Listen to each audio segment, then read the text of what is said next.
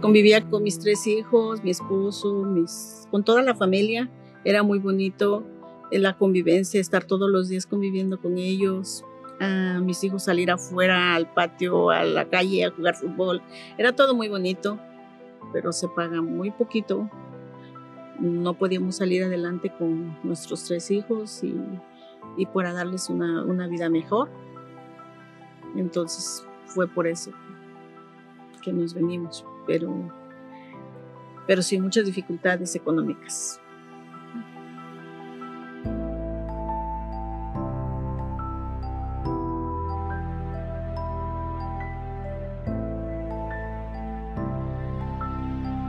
Fue muy duro porque ellos nos vinieron a despedir hasta el aeropuerto de la Ciudad de México y mi hijo más grande se aferró a mí y me dijo que no me viniera. Fue muy duro, muy triste, pero teníamos deudas que cubrir en México y eso nos impulsó a venirnos para acá, pero fue muy duro, muy, muy doloroso para ambos, porque dejar a una parte de mí fue muy duro dejarlos, despedirme de ellos y dejarlos pues con mi suegra.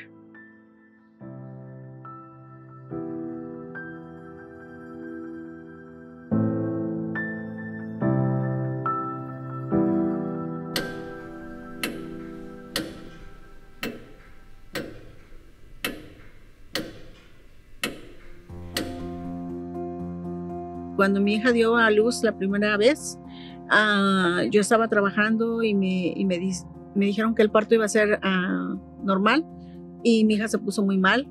Entonces yo estaba trabajando y yo no me podía salir y era muy complicado para mí porque mi hija necesitaba con urgencias entrar a cirugía y fue muy complicado para mí porque con urgencia yo necesitaba mandar el dinero y pues tenía que pedirle a alguien que me hiciera el favor de mandarlo o prestármelo para que me hiciera el favor de mandarlo.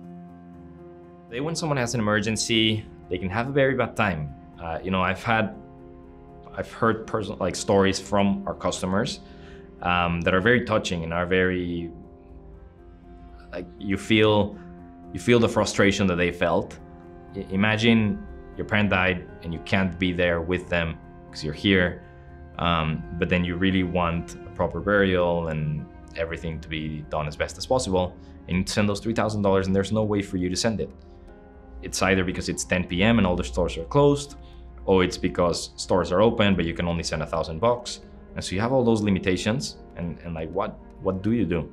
And that shouldn't be the way. It's your money. You should be able to do whatever you want at any time you want with it. And so those type of situations, you just wouldn't want to live through those. There's enough pain already.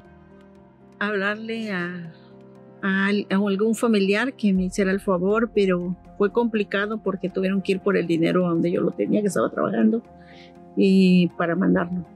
Fue complicado, entonces, porque pues ninguna persona va a tener, ¿verdad?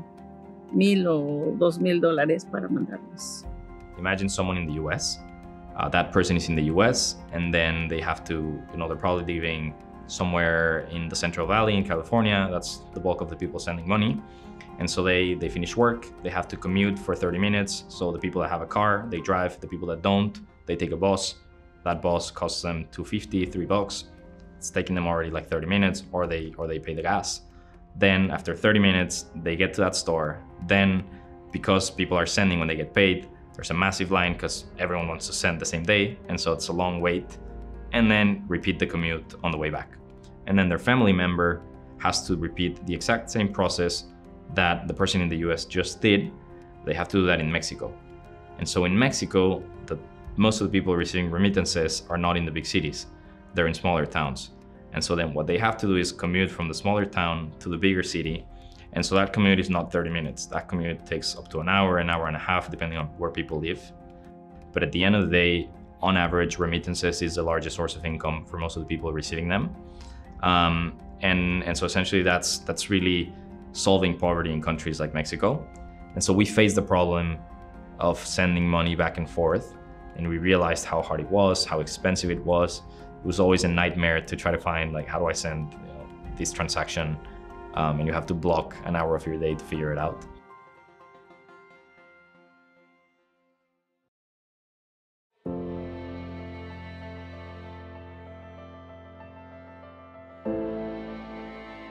We love what we're doing because essentially what we're trying to do is just make remittances as easy as possible.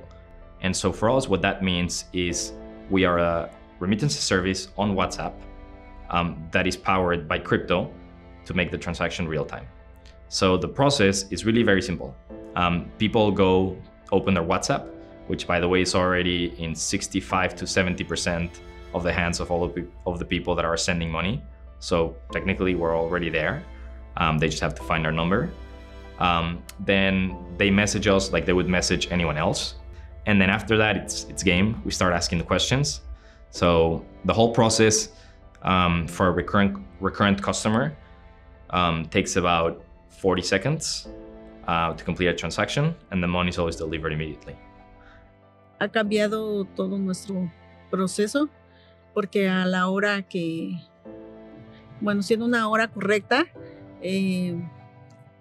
meto al WhatsApp y mando los textos y es seguro que me contestan fácil, rápido y mando el dinero y sin ningún problema. Es lo más contenta que me puedo sentir porque no necesito estar aquí en la ciudad o no estar en la ciudad para hacerlo. Muy fácil, se me ha facilitado mucho enviar con Félix. Our view is that success is not when people are, paying each other via crypto because it's crypto, but really it is when crypto is powering everything behind the scenes and people don't even know that it's there. And when you can't even tell that that's happening, that's really when you succeeded, because it also means that mass adoption happened and you solved the problem. And so that really excites us because we think that's the future of this.